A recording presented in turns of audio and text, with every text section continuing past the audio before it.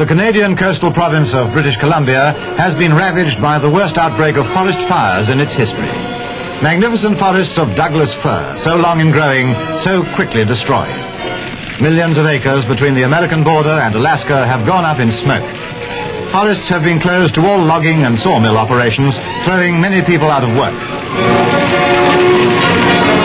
Much of the damage is caused by careless travelers and campers.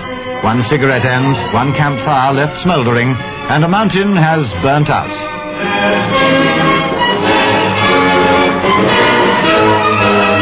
Dramatic warnings have been set up to impress people with the danger. One tiny match can destroy thousands of acres of timber.